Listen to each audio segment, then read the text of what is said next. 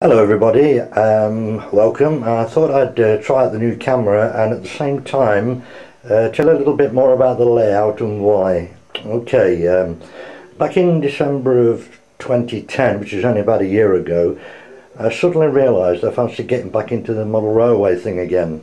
I hadn't done so for over 40 years, but at that point in time I had nothing. What you can see here and on my other videos is what I've collected in that short space of time, less than a year, just under a year, and I've got loads more which is all packed away ready for when I move it all up into the attic in the new year of 2012. So this being a temporary layout, there's no point whatsoever in doing ballast and grass, and apart from the scenery I've put out just to make it look reasonable, and the rest of it will get done properly when it's all up there in the attic. So we'll see how it all goes.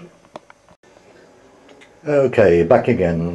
Right, let's take a closer look at some of the items. First of all, I forget the model number offhand, but it's the German Bavarian, I believe. It's a 0880 articulated, lovely loco. This is a River Aussie, beautiful loco, love it. Love this style of loco. Moving around, we've got Ex-Caladonian. Up on the ramp we've got Flying Scotsman, most famous train in the world of course, and Britannia up at the back there.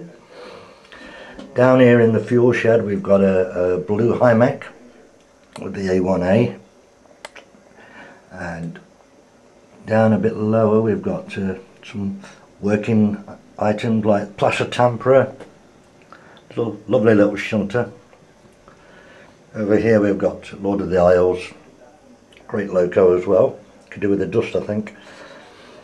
Moving round, let's go across to the back. We've got a scrapyard set sort of thing at the back. That's a Class 37 in the engineer's hut, and more scrap locos.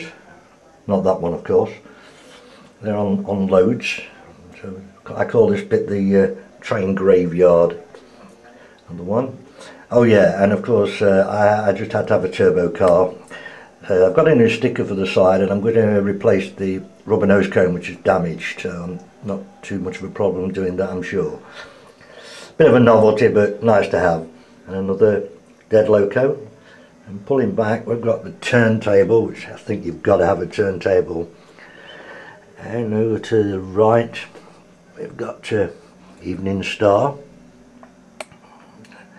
Again a lovely loco, and the SNCF 262 tank, twin hump one, as you can see. I mean, I put a few houses and the cars out just to show what it, make it look a little bit better anyway. Coming round here we've got the hand cart, the Gandhi Dancer. I love that, it just seems to suit the part. And then on the same siding I've got Stephenson's Rocket, which is again a bit dusty. It's been there for about 3 months, in great condition as well. So Stephenson's Rocket. Alright, back again. Thought I'd go across the sidings. Let's show you what's in the sidings. The idea was just to get as much out as I could for now, until, like I say, it all gets moved up into the attic at a later date. Okay, here's a GG1. And I love the American locos, so I've got quite a few Union Pacifics, that sort of thing. And down here, I've got First Great Western, and then my favourite loco of all, yeah, a big boy, absolutely stunning, lovely loco, love it to bits. We've got the Triang Bud, a rake of 4, the Triang Hiawatha, or it wasn't called that at the time, but it got changed, its name got changed. And then there's Saint Frusquin, I believe. Try saying that when you've had a few. And some more American stuff.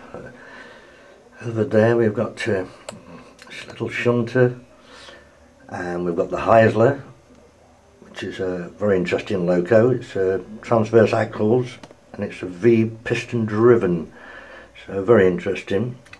Another little Pennsylvania loco. Then we've got the New York Hudson streamlined version, back to the big boy. Right, another little American loco. We've got the Hymek. There's two Hymeks here actually, because one of them's got the original Triang worm drive motor in, which I believe is that one, yes, and that is the later Hornby one with the ring-filled motor, track cleaning car. And we got the other track cleaning car and the ridings car, and another Great Western loco in Pacific. Okay, here we are back again. Got the 344Os running here. Obviously Lord of the Isles and the two Caladonians, Ex-Caladonians. Yeah, cool stuff.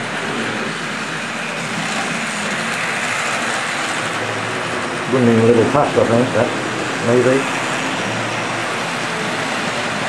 Yeah.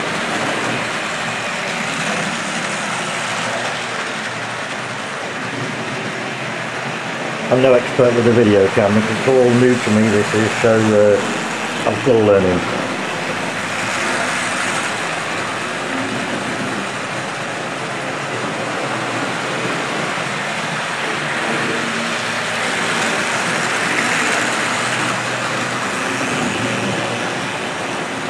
Of course I need to get used to the zoom as well. I think I'm a bit quick with it.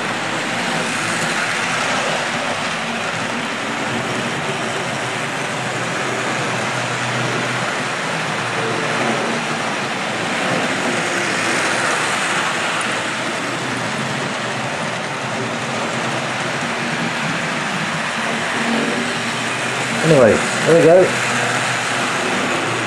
More later. Bye.